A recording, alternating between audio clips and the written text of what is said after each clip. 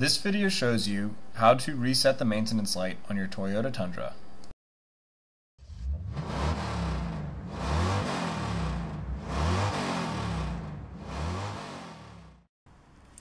Resetting the maintenance light is quite simple. You're going to turn the key to the on position without starting the engine.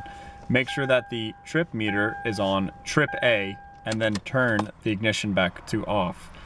While pressing down the trip and odometer button, it's just one button, you're going to turn the key to the on position and you'll get a bunch of dashes. Once the dashes go to 0, you'll get a 00 reading and your oil maintenance required light will have been reset. It's that simple. No more light. Don't forget to like, comment, and subscribe.